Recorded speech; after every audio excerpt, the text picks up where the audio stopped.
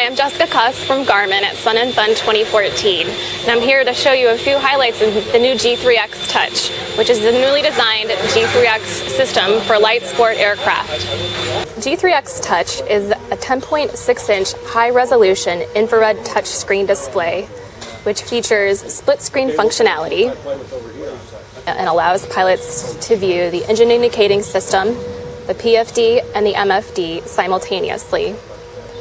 Also on the moving map page is the option to view sectional charts. On the moving map display, pilots have the option to pinch to zoom or use the knob to pan out.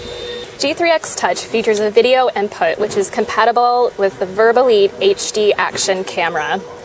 Additional functionality included on the touchscreen of the display includes the option to record and a timestamp which indicates the camera is recording.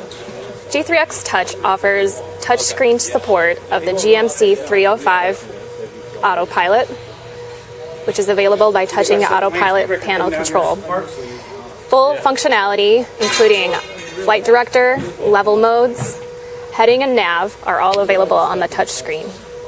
G3X Touch also channels the remote ADS-B transponder, the GTX23ES.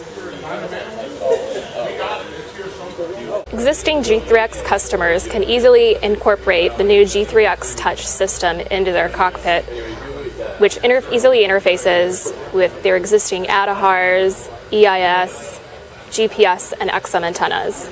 Customers can choose to install up to 3 displays in a single panel. G3X Touch has been chosen by 5 aircraft manufacturers and 13 different aircraft model types. Pricing for G3X Touch starts at $5,499 for a single display.